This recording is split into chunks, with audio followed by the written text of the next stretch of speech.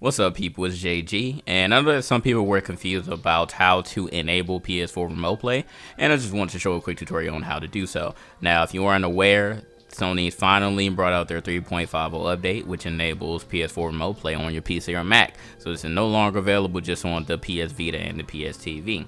So in order to do this, first you will pull up the website. So remoteplay.dl.playstation.net. I will put that in the description as well.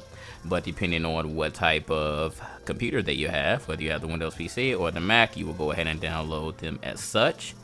And I already have it downloaded. So the next step that we are going to do, and of course you have to download the update first for your PS4. So if you haven't done that, go ahead and turn your PS4 on and it should download and install the 3.50 update. So when you have PS4 Remote Play installed, you go ahead and click on the program here.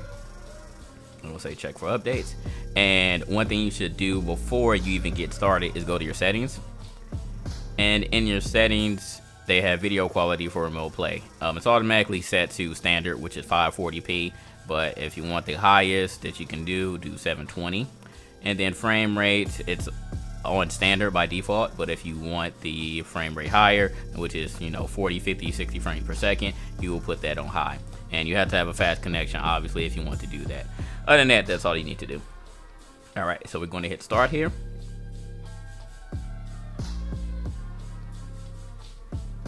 And I've already done this and it's already set, but it's going to ask you for your user ID and your password for the PS4 Remote Play. So make sure you remember your information.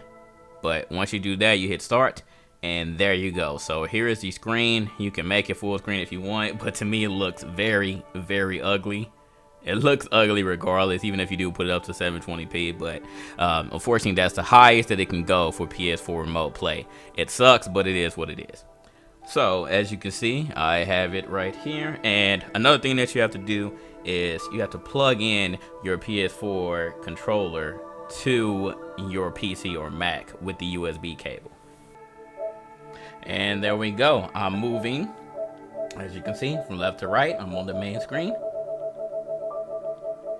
So there you go. It's pretty much 1-to-1. So I'm looking at my TV right now, and it's working. There you go. So let's go ahead and just play a game just for shits and giggles.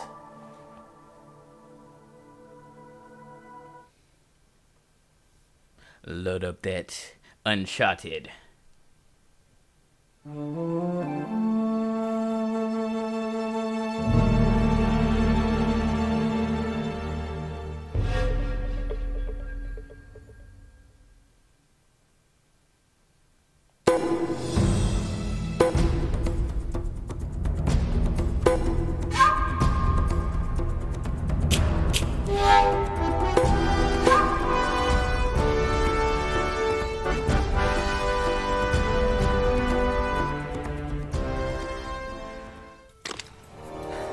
How the hell they find us out here? These guys have been tailing me for weeks. Thought I lost them. So what'd you do to piss them off? It's kind of a long story.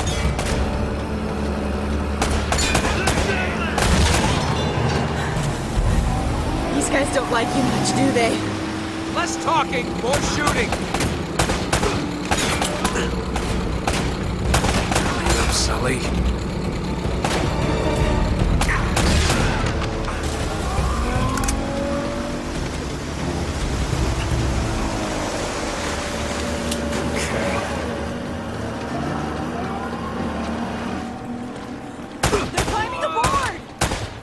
Oh, no, you don't. Hey. All right.